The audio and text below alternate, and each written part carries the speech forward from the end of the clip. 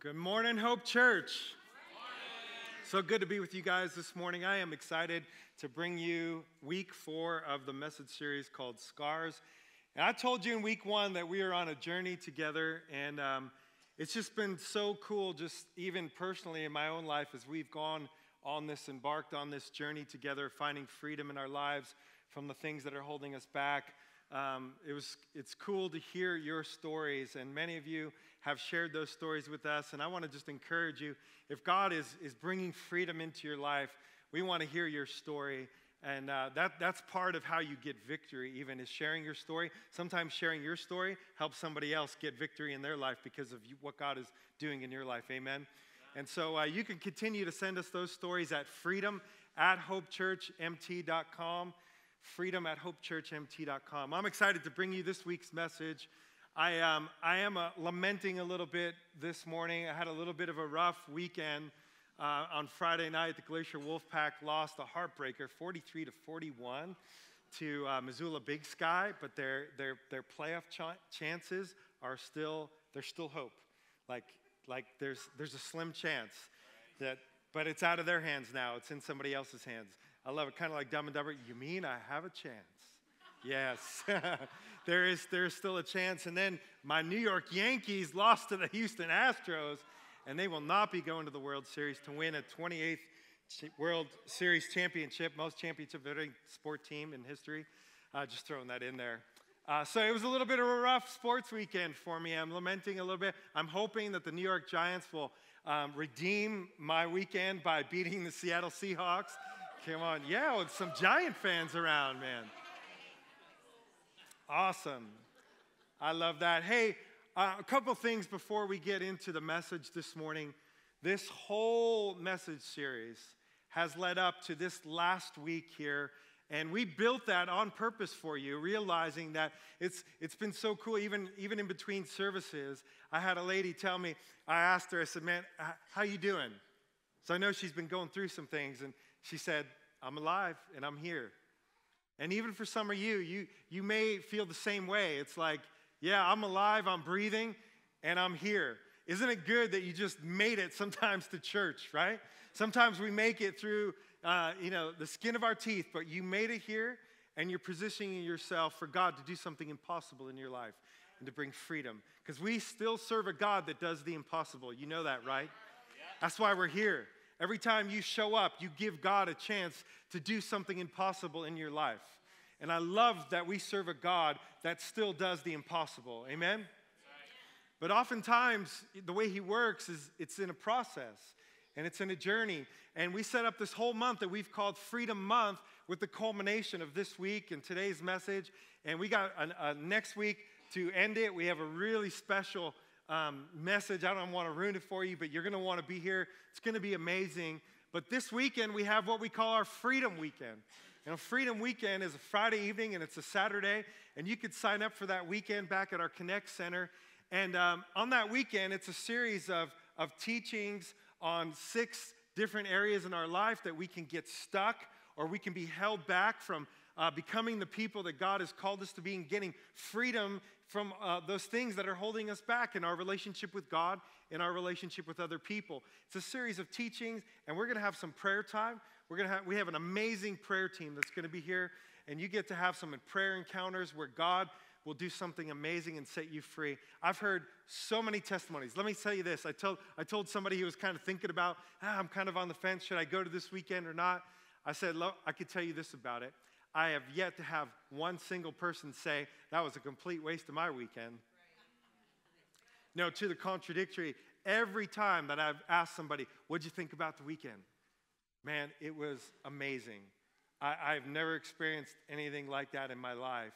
And some people, they get radically set free. Other people, it really just takes you to that next step of freedom, where God can continue that process. And so we're on a journey together. Next Sunday night, we're going to kind of cap the whole thing off with something we've never done before, but we're calling Empower Night.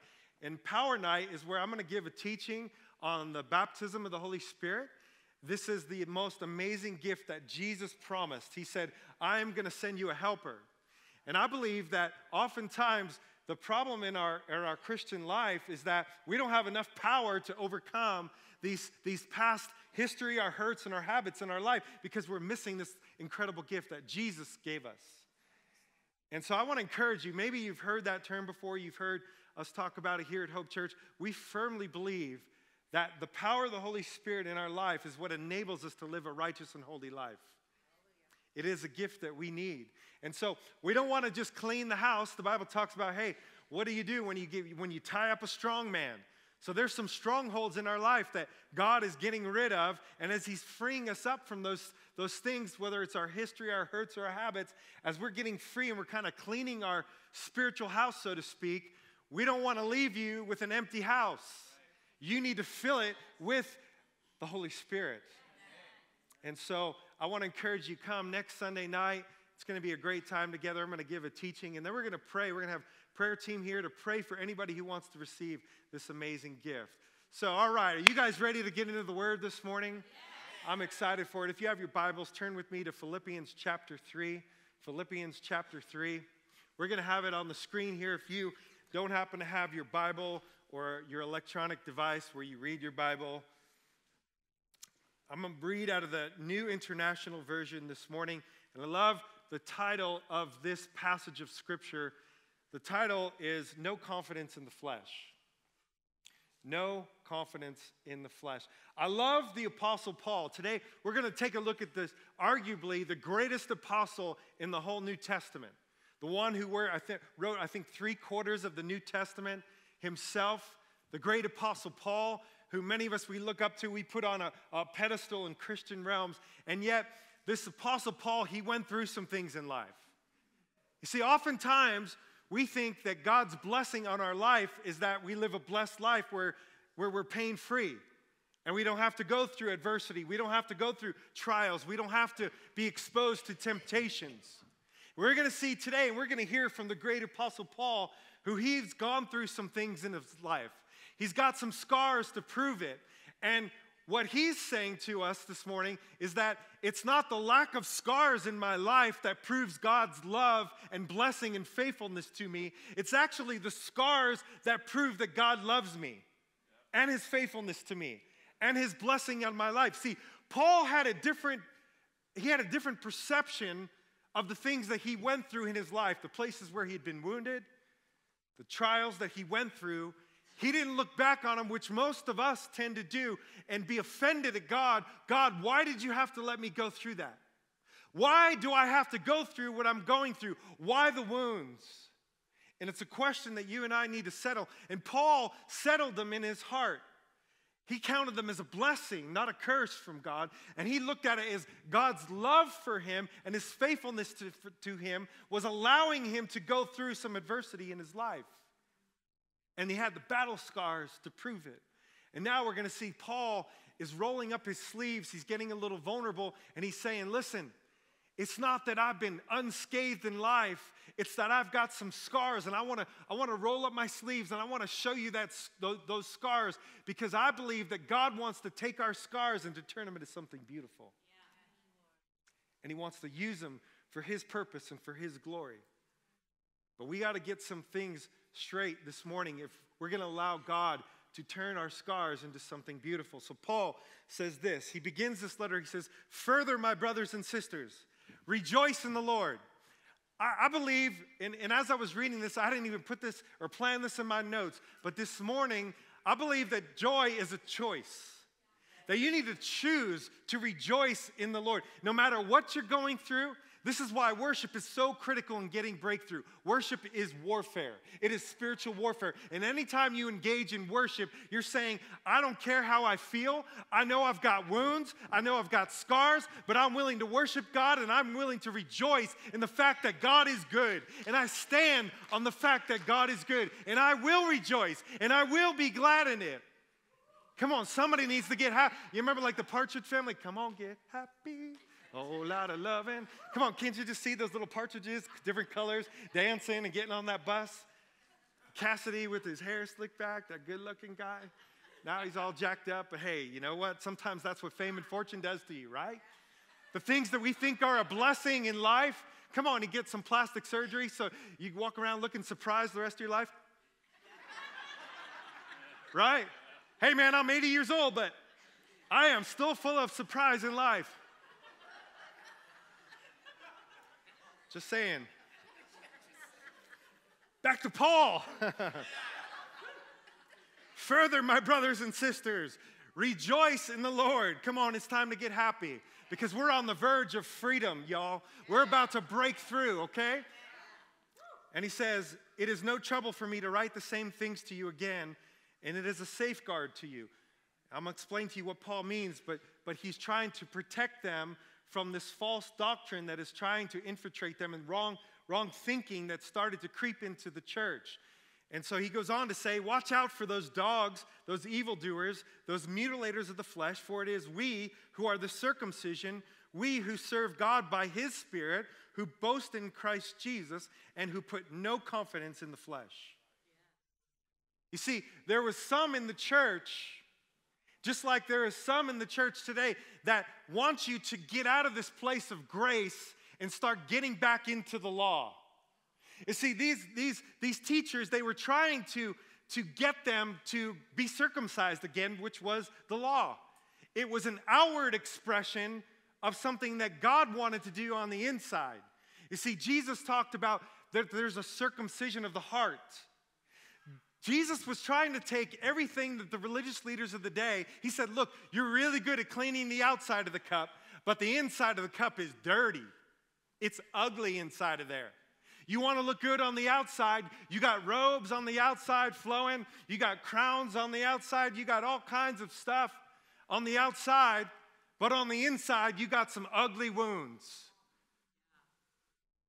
And what these religious leaders were trying to do is force them to go back to the law, to get out of grace, which is we're going to see the power of God is in his grace. And trying to get them to do this outward circumcision. And what God was after is he's after the heart. You see, in this whole process of freedom, what he's after the most is your heart. He wants to come with a scalpel, and it's like he's doing open heart surgery on us. We've been under the knife, y'all. And he wants to cut away the things that have attached to your heart, that are holding your heart back from being free to pump the blood that gives life to your body. There's things when our wounds don't get healed, they hold back the flow of blood and the life that God wants to impart to us. And we're not free to be the people we want to be. And I believe that's one of the reasons why the church and the Christian life can become anemic. Because we're not getting enough life pumping through our blood because we have a heart problem. And God wants to come and he wants to circumcise our heart. He wants to cut away the things that have attached to our heart. And so Paul says, I put no confidence in the flesh. In other words, in my own ability to get free, in my own ability to be strong, in my own ability to be an overcomer. I don't put any confidence there. Even though he says, I have reason if I wanted to have confidence. And why, Paul? Why do you have such reason to be confident? If someone else thinks they have reasons to put confidence in the flesh, I have more. So now Paul is showing us his badges. And later we're going to see his bruises. Do you know that the word mark, Paul says that I bear the marks of the Lord Jesus on my back. That's because he took 39 lashes. He took the same amount of lashes on his back. He was flogged, he was beaten, he was bruised in the name of the Lord Jesus, and he had the marks on his back to prove it. You know, that word mark is an interesting word. On one hand, it means a badge. It's like a badge of honor. Like I've got good marksmanship. On the other hand of the definition, it means a scar, a flaw, a bruise.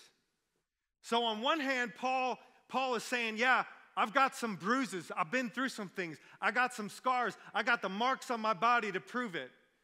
But I also got some badges. I also got some areas where I can look at and show you my credentials. And that's what Paul is getting into. He's starting to show his creds. He says, I was circumcised on the 8th day. Now, come on, somebody. How many of you have ever used that one to prove your worthiness? I was circumcised on the 8th day. How you like me now? Of the people of Israel, the tribe of Benjamin, I'm a Hebrew of Hebrews. In regard to the law, a Pharisee. As for zeal, persecuting the church. As for, now look at this one, underline this one. As for righteousness based on the law, faultless. In other words, perfect. You see, the way we look at perfection, and part of what I want to get across to you this morning, because I believe that oftentimes it's our feeling of imperfection that gives us feelings of insecurity, isn't it? Like, it's easy that we started this thing in grace. In fact, Paul was admonishing one of the churches, who bewitched you? I think it was the Galatians. Who bewitched you to think that what started in grace, that now you could go back to the law? And that's exactly what the teachers of the day were trying to get them to do. How many of you know when you're trying to live up to a standard that you get tight? Like, I got to be careful even in preaching that I'm not up here trying to please you, or I'm not trying to, by being up here and preaching to you, win your approval or your affection through my preaching. I'm not up here for me, I'm up here for you. And anytime I start getting tight or I feel nervous about preaching, one of the things that I have to do is I have to give that, I have to take it, and just like we sang this morning, I got to put it back on the altar and say, God, I got to be reminded of why I do this. It isn't about me. It's about you. And so how I get myself out of perfection or trying to perform is I start to think about you. I start to think about how you come every week and you've got things and wounds in your life and you're hurting and you're desperate and you're losing hope. And then my heart starts to break for you, and I start to think, it's not about me. It's about you. It's about how God will speak through me, and the power of the Holy Spirit will speak through me to you, and how he'll use that to set you free and to bring truth into your heart that will set you free. But we can get tight, can't we? Anytime we're held up to this standard, and people are trying to hold the people of God in this passage up to a higher standard, and Paul's saying, no, don't go back there. We don't want to get into performance mode. We don't want to get into perfectionism. We don't want to get back into trying to follow all the right rules and do all the right things, because I'll tell you what, the law brings death, but it is the Spirit that brings life. So you're called to walk in the Spirit, not in the letter of the law. And so he goes on and he gives all his badges, his credos, his creds, his street cred. And then listen to what he says. He says, but you know what? Forget all that. Because you know why? He says, but whatever were gains to me, even though I was perfect and I was faultless and you couldn't find anything wrong with me, he says that even though I thought all that stuff was going to make me perfect in the sight of God, all it did was show my insecurity. And he goes on to say, now I consider all those things that I thought were gain, I now consider the loss for sake of Christ. What is more, I consider everything lost because of the surpassing worth of knowing Christ Jesus my Lord, for whose sake I have lost all things. I consider them garbage, that I might gain Christ and be found in him. Yes. Not having a righteousness of my own that comes from the law, but that which is in faith in Christ. The righteousness that comes from God on the basis of faith. And listen to what he says in verse 10. And you want to underline this. I want to know Christ.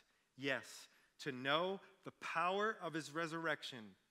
Now look at what Paul puts together. You want to know the power of his resurrection? How does that translate to you and me? We've got dead things in our life, spiritually speaking. In other words, there's things in our life that are not life-giving to us. They're life-draining, they're life-sucking, and you know those things. I don't know what yours are, but I know what mine are, that when I let those dead things stay in my life, they suck the life right out of me. They want to hold me back and keep me in this place where I'm ineffective in my ministry. I'm ineffective as a dad, as a husband, as a friend, as a minister. And we got to deal with these dead things. And how did Paul say we deal with them? I want to know the power of his life-giving resurrection. We all want that power. We want to be able to overcome, but we don't want to go through anything in the process to get there. And Paul says the prerequisite for knowing the power of his resurrection is this, and the participation in his sufferings, becoming like him in his death. See, we don't want to have to go through anything. We don't want to have to suffer, but we want the power. And Paul's saying, you want the life-giving power to get free? You want the life-giving power to live the life that God is calling you to? You just might have to participate in a few sufferings, just like Jesus did to get there. And then he goes on to this in verse 12. And I love it. Paul summarizes this whole passage by saying, not that I have already attained all this or have already arrived at my goal. Now that word goal right there, that word goal can be, I lost it. Come on now. That word goal can also be translated, bear with me. Come on, pray for me. Pastor Lance, you got to get this word. It can be translated strength. And he goes on to say this. He goes on to say, not that I have arrived. No, I'm sorry, not strength, perfection. Forgive me. Will you guys forgive me? Pray for me. Not that I've already arrived at perfection, but I press on to take a hold of what Christ Jesus took hold of me. Brothers and sisters, I do not consider myself yet having taken hold of it, but this one thing that I do, forgetting what is behind, straining towards what is ahead, I press on to take hold toward the goal to win the prize for which God has called me heavenward in Christ Jesus. Holy Spirit, I pray that you would speak to every heart. God, I pray that we would be able to put away the distractions and that we would give our full attention to you in this next 20 minutes, God. We surrender our will, our mind, and our emotions to you right now. And I pray, Holy Spirit, that you would not allow us to leave this place the same that we came in. God, I pray that you set your people free this morning. I pray that your truth in the inward parts would help people to get free of the lies that we believed in Jesus' mighty name. And all God's people said, Amen. How many of you guys have heard of this pop song called My Scars to My Beautiful? Scars to My Beautiful by Alessia Cara. Anybody? Anybody heard that? Y'all need to get with the times a little bit. All the young people over here are like, yeah, I heard that. It's top 40 song, an amazing song written by an amazing young lady. She's actually 20 years old. She started singing professionally when she was about 14 years old. And it's an awesome song. In fact, I want to read some of the lyrics to you because I think the lyrics are really, really powerful. I want you to listen to this. Title of the song, Scars to Your Beautiful. By the way, it's also the title of my message, Scars to Your Beautiful. She says this, she just wants to be beautiful. She goes unnoticed. She knows no limits. She craves attention. She praises an image. She prays to be sculpted by the sculptor. Oh, she don't see the light that's shining deeper than the eyes can find it. Maybe we have made her blind, so she tries to cover up her pain and cut her woes away, because cover girls don't cry after their face is made. But there's a hope that's waiting for you in the dark. You should know you're beautiful just the way you are, and you don't have to change a thing. The world could change its heart. No scars to your beautiful. We're stars and we're beautiful. And then the next verse it says, what's a little bit of hunger? I could go a little bit longer. She fades away while she don't see her perfect. She don't understand she's worth it, or that beauty goes deeper than the surface. So to all the girls that's hurting, let me be your mirror, help you to see a little bit clearer, that light that shines within. There's a hope waiting for you in the dark. You should know you're beautiful just the way you are, and you don't have to change a thing. The world could change its heart. No scars to your beautiful. We're stars and we're beautiful. This song, I love stories behind a song. And oftentimes we hear a song like that, and there's a story behind the song. And the story behind the song, I was reading an interview that, some magazine did with her, Entertainment Magazine. And what she said was amazing because they noticed whenever she performs this song, she actually performs it without makeup on. And what you don't know, sometimes we idolize people, and we don't even know the scars that they have and the things that they've gone through. And this girl, 14 years old, her mother was a hairdresser, and so very early age, she used to experiment with different hairdos and dye her hair and straighten her hair. She hated her curly, frizzy hair. And so she used to get her mom's flat iron and, flatten her. I don't know how you girls do all that stuff, but you know how to do it. And, straighten it out. And she'd straightened it so many times and had curled it so many times and dyed it so many times I don't know what she did to her hair, but she said all of a sudden clumps of hair would just fall out of her head. And she would have these massive, like, bald spots. Think about being a 14-year-old girl where beauty in this world is everything. And, you know, I was reading about how teenagers, in particular teenage girls, but teenagers in particular, are going through, the psychologists cannot believe the percentage of teens that have psychological disorders. The amount of anxiety and depression that teens are getting counseled for and getting prescription drugs for is like at an all-time high. And one of the things that they're finding out, and often girls and boys, because they look at these images and they read Cosmo magazine, and on social media puts all these beautiful pictures of beautiful women and guys that look like they got it all together, and they start thinking that they're so far from that image of what beauty looks like that they see all the flaws and the faults and the scars and the wounds in themselves, and they start to hate themselves. When they look in the mirror, they start to say, I hate you. And they start cutting themselves and putting scars even on their own body to ease the pain of knowing that they'll never measure up to this standard that the world has and has put on people for living up to this outward appearance, this perfection, and this identity that everybody's trying to go to. And this Alicia Cara, who wrote this song, Scars to Your Beautiful, she writes, I'm gonna read to you a quote from this interview that she did. She said, she started doing her hair to the side in different hairstyles to kind of cover up these bald spots. And then eventually she got to a place where she couldn't even do it anymore. And she said this, she said, I didn't want people to look at me. I didn't want people to get too close. I think oftentimes what prevents us from getting the freedom in our own lives is that we don't want to show our scars. We don't want to show our weaknesses. We don't want to show the areas where we're stuck and we're wounded and we're hurt and we're in trouble and our bad habits. We try to hide and cover those things up. And what Paul is trying to tell us is say, listen, you get freedom not from trying to cover those things up or pretending like everything's good. Where the freedom comes is when you let your weaknesses be known and you let God cover your weaknesses with his strength. It's this thing called grace. And we could get into this place where we stop even coming to church and we stop going to Connect Group and we stop integrating with other people because if they get too close, they might see my scars. They might see that I'm ugly. You know, one of the most beautiful things about marriage, I believe, is that it teaches us to love unconditionally.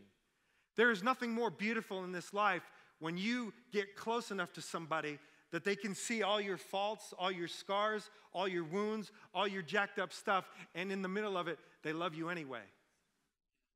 There's nothing more beautiful than that.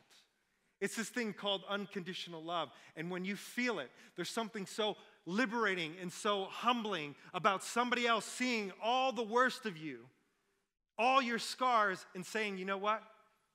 You're beautiful just the way you are.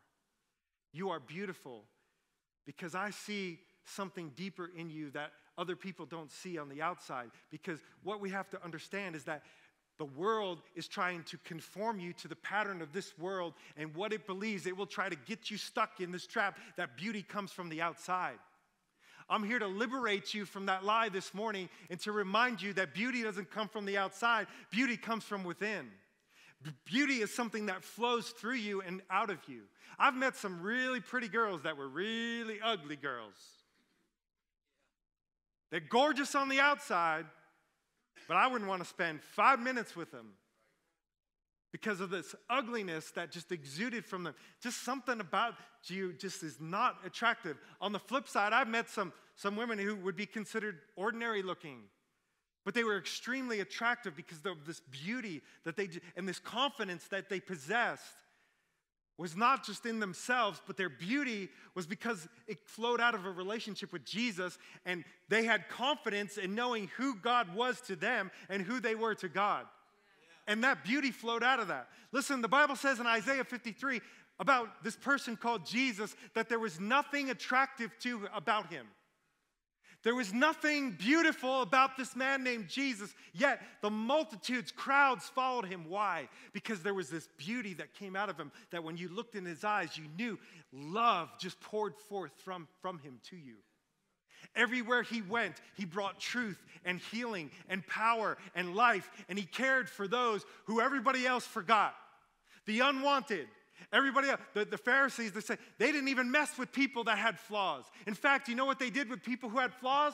They put them out, they stuck them outside the city gate. They said, you guys, you're not even welcome here. You're rejected. We can't even touch you. You are ceremonially unclean. Therefore, you are cast out of society. You're overlooked and you're cast out. And you know what Jesus did? This beautiful man named Jesus, he said, come to me. All you who are weary, all you who are outcast. He said, give me the broken, give me the poor, give me the wounded, give me the scarred up, chewed up, spit out of society. Bring them to me because I will love them. And it was that love that made him beautiful. The most beautiful person that ever walked the face of this earth. And so we've got to change the way we look at ourselves and the way we look at God, because I believe that how we think about ourselves oftentimes is the very thing that keeps us bound. Because how you think and the thoughts that you entertain and what you believe to be true determines how you feel. How you feel determines what you do. Right? So we got to get this head right if we're going to get free of these things that we've been conditioned by this world. Look at Romans, and let me give you the big idea. The big idea of this whole message is this. The lies we believe create the feelings we feel. The lies that we believe create the feelings that we feel. And feelings are powerful. Emotions are powerful. They keep us bound. They keep us in this place of feeling insecure, that we have to be perfect. Let me tell you something. This journey for me as a pastor, talk about showing some scars. Is it okay if I tell you about some of my scars this morning? When I said yes to the call of God in my life and I became pastor of this church, greatest day in my life, most honoring thing that I've ever done. But I can tell you this, I used to be in business and I was very successful in business. I made good money in business. I was looked up to, I was respected in business. And I was enjoying my life. And by the way, I was also serving in the church. I was part of our leadership team, served in just about every area of this church. So it wasn't like I was just kicking it back, and calling it good. I was pursuing the things that God had for me. But at the same time, after being a pastor for 2 years, I kind of got in this little bit of a funk. And you wouldn't know this because I was kind of dealing with this, behind closed doors, so to speak. But this was something that I was wrestling with and struggling with. After about 2 years, I got into a little bit of a place where I started feeling depressed. I started feeling really insecure, like super insecure. And I started feeling like I was pressing a little bit. When you start to feel insecure, you start to press a little bit. Like you try harder, you work harder, you try to, cover up your fault. You try to say, I can get through this. I just need to try harder. I need to build more strength and do it. And I kept asking the Lord in this season, what is going on inside of me? I don't even understand it. And then the Lord started speaking truth to me, and He started showing me that, Lance, your identity was so wrapped up in who you were as a businessman and how successful you were there. And now you're in a place where your success is completely dependent on what I say about you. It's not dependent upon somebody saying, oh, good message, Pastor Lance, or I love this church, Pastor Lance, or you're doing an amazing work, Pastor Lance. It's none of that stuff. It's what I say about you that matters most. And so I want you to live for an audience of one. And I went through this season and this process where I had to let God do a deeper work in me and unravel and show me that I was so wrapped up and tied up, my security, even though I didn't realize it, was how well I could provide for a family as a man. Come on, what man doesn't want to provide really well for his family? And I used to be able to provide really well for my family. Now I'm completely dependent on what God provides to give to my family. Even though I know in my own strength and ability I could go out and I could provide a good living for my family so they could have things that they want to have that I can't provide for them. And I had to let go of those things, who I thought I was, the insecurity that I had, and I had to find my identity in Christ. But it all started with believing lies. The first step, Romans 12:2 says this, because the world wants to put things on you. You've got to be successful, pastor.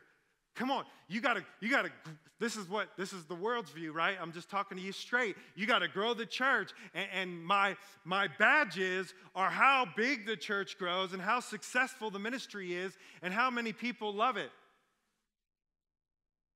But that's not necessarily God's standard and measure for success. See, the world looks at the outside, but the Bible says that God looks at the heart of man. And we got to get to the heart of God and begin to uncover the lies that we've been believing about who God is and who we are in Him. And let go of those things so that those feelings, we could be freed from those feelings that are holding us back, those insecurities and that performance mentality. So Romans 12:2 says this. Here's a key. That if we're going to get free, the Bible says that it is the truth that sets you free. That's point number one. It is the truth that sets you free. And just like Jack Nicholson sitting on the stand while he's got Tom Cruise grilling him, right? You don't want to know the truth. You can't handle the truth. Listen, sometimes the truth is painful, but until we're willing to get real with ourselves about the things that are holding us back, and we're willing to let the truth of God speak to our hearts about where we're at and what we're engaged in and how it's hurting us, we're never going to get free. We got to let that truth get in the inward parts. It says the truth will set you free.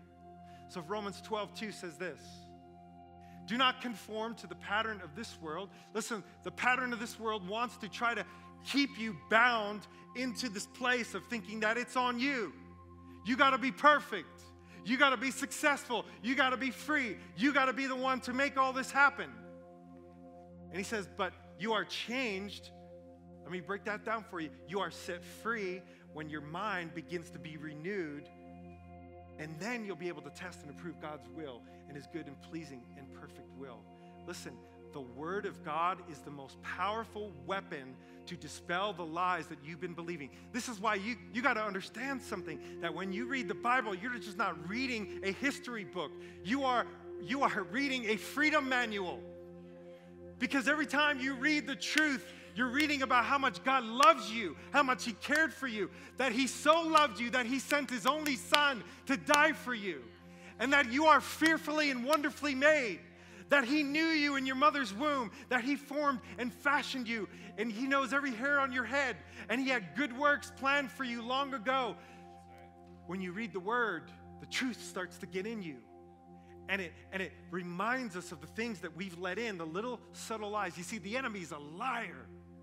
He is a deceiver, and he doesn't work with big flashing lights. He just gets in with little subtle white lies that you begin to believe about yourself. In the first service, I can't pick on him this service because he ain't doing it, but the first service, Pastor Justin was on his phone, and he was texting, and Sammy and Caroline were sitting over here, and they were laughing, and he was laughing, and I used it as an example of how even in that moment, my mind could start thinking, they're laughing at me. They don't value me. They're making fun of me. This is my staff. They don't even honor me. I'm sitting up here preaching, and they're making fun of something that I did or didn't do. And all these thoughts could start working over in my mind, and all of a sudden, I could start to feel that I'm not valuable enough. I'm not honored enough in this church. I should just quit and go back to my old job, because you know what? If I was being really effective in ministry, they would value me more. They wouldn't be on their phone texting during the middle of service. They would be hanging on every word I say, right? And all these lies start running around in my head, and I start thinking all those thoughts. And when I start agreeing with those lies, then the feelings of inferiority and insecurity start coming over me, and then I feel this pressure that I need to perform. I need to preach better. I need to do something better. I don't know what I need to do. I need to do a jig up here, keep people's attention. I don't know what I got to do, but I got to do something better. I got to be better, because obviously I'm not enough the way I am. You see how that works? And the Word of God needs to get in us to remind us of who God is and who we are in Him. The second thing is this. Second key to freedom this morning is that we need to trust God in the process. Listen, freedom is a process.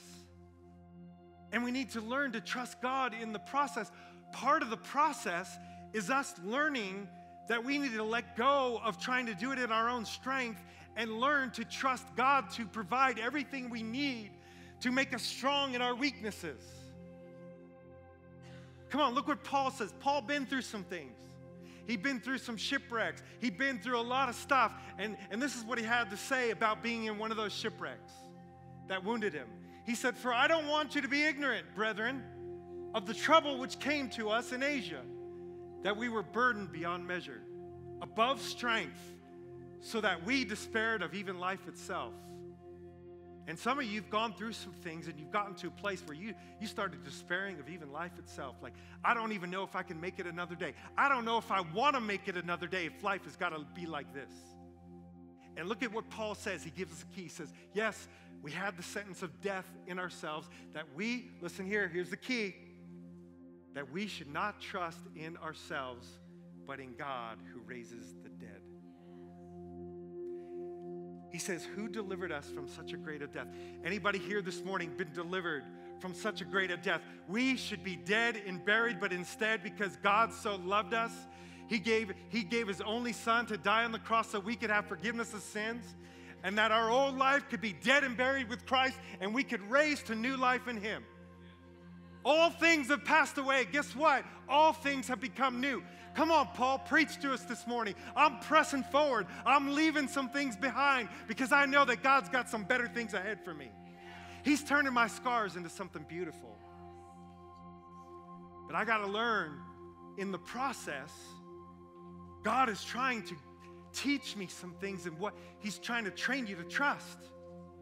He's trying to train you to trust. Listen, I love David. Listen, if you're going to confront some giants in your life, you got to confront them. You remember the story of David? Story of David, he shows up on the scene. Somebody gave him some lunch. His dad gave him a lunch to take to the real soldiers. I love the story of David because when Samuel went to pick a new king, he had all of David's sons line up. David's own father didn't even think of David enough to put him in the lineup. He was out tending the sheep. And he lined up all his best. And even Samuel started going down the line, and he sees the one that's 6'4", good looking, big, strong. And he said, surely it must be him. And then God says to Samuel, Samuel, you look at the outside, but I look at the heart. And he says, no, it's none of these guys. Do you have another?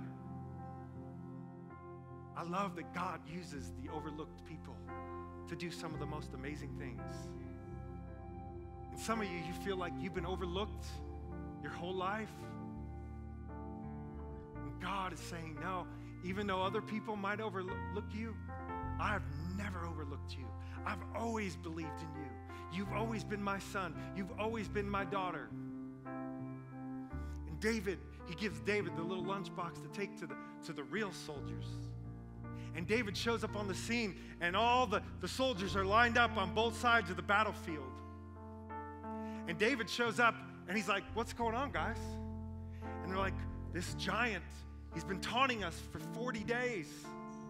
Listen, the enemies in your life, if you don't take them down, they will continue to taunt you and haunt you and remind you of how puny you are, how overlooked you are, how weak you are, how all the faults in your life are going to keep you back from ever doing anything great. And they started to believe it. And because they started to believe it, they started to feel fear and insecurity. What if I step out and this guy takes me out? And that same fear is crippling some of you from stepping out in faith into the person that God has called you to be. And David doesn't understand why they're so insecure and held back by fear, that it's holding them back from gaining a victory. And so he says, listen, let me get a shot at it. Let me take a crack at this guy. How dare he say those things? And then his brothers say, get out of here.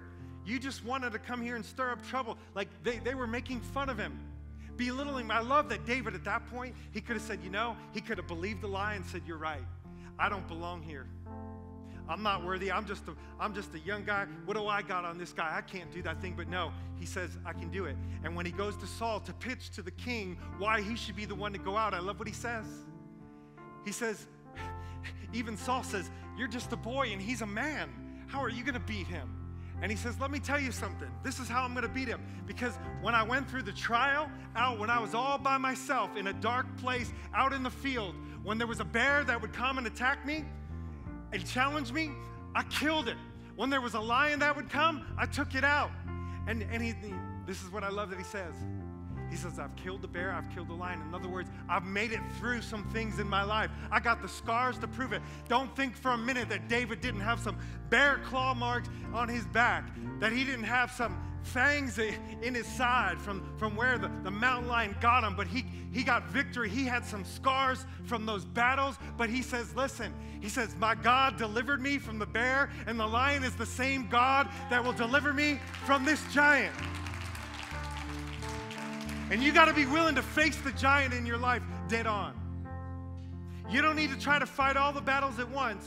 You'll get too overwhelmed, but you need to fight the one that's in front of you, the one that's taunting you the most. And so what's the very next thing that happens? Saul says, all right, you're on. Let me give you my armor. And David says, after he tries to put on Saul's armor, he says, this doesn't fit me. Let me tell you something. Let me tell you young people something. The world's clothes do not fit you. The way the world will try to protect you and me, it doesn't fit us. We don't need that armor. I've got my God that's got my back. He's the one that's my protector. He's the one that's my provider. I'll put my trust and hope in him.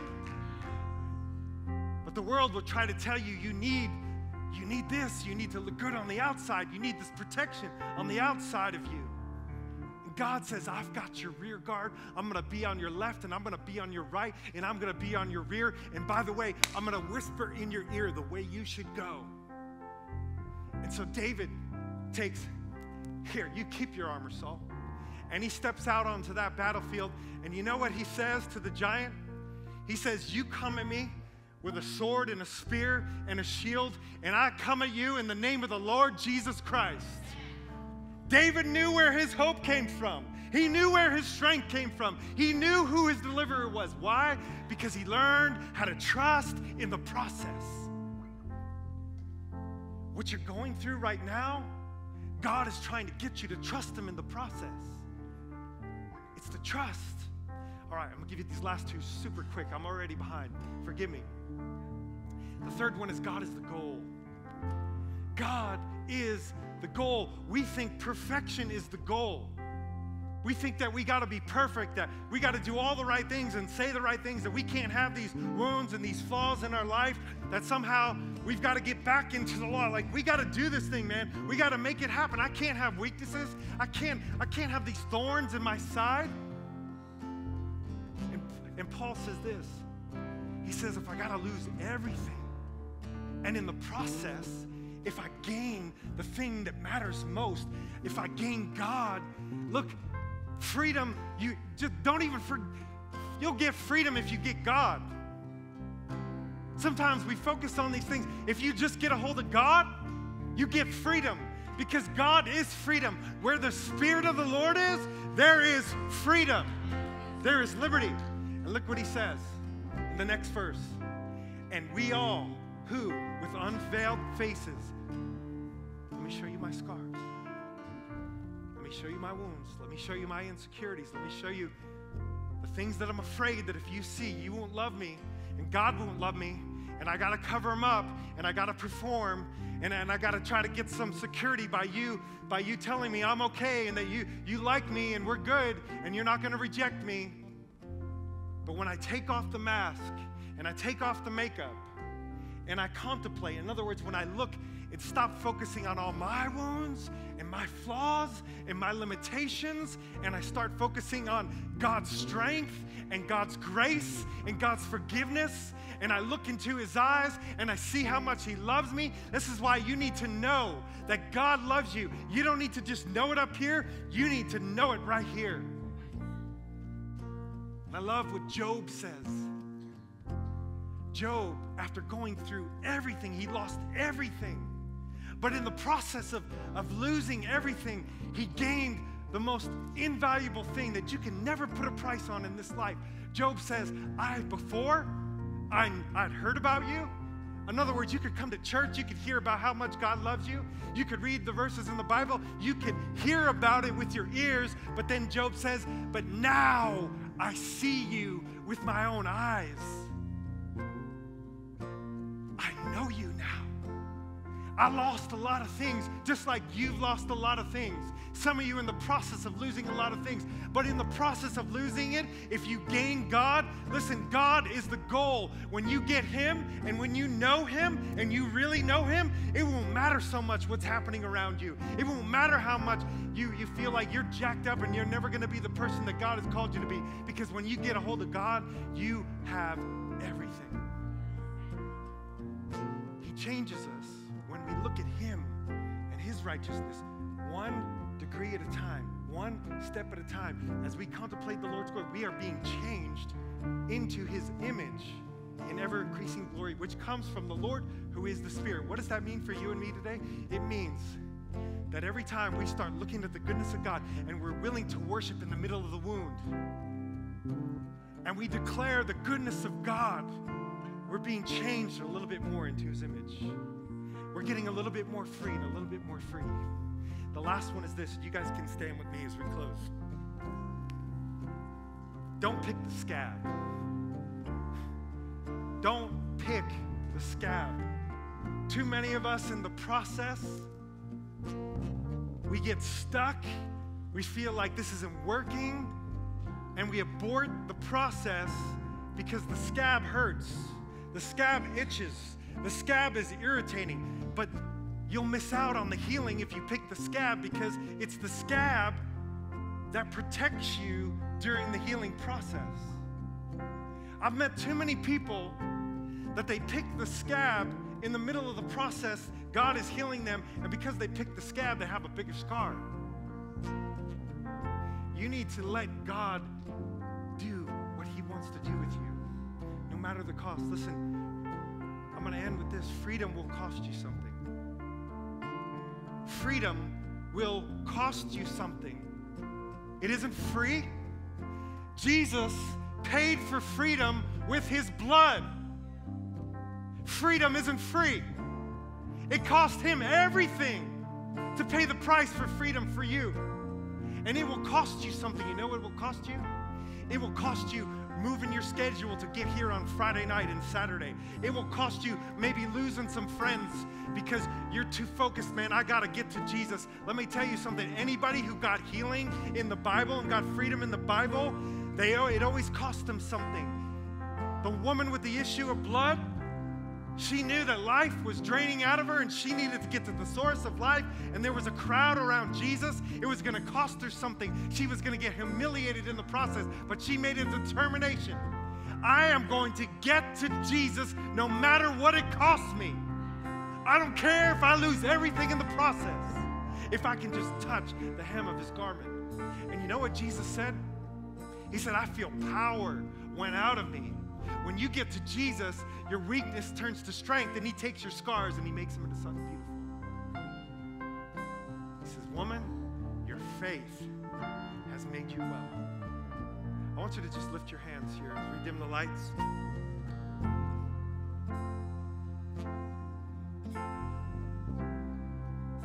Some of you, even in your own insecurity, you haven't come forward for prayer. You haven't signed up for this weekend because you're so consumed with fear and insecurity of how other people will perceive you.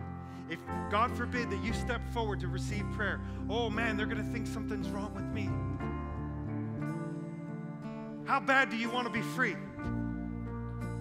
How bad do you want to be free? Because God gives you a choice.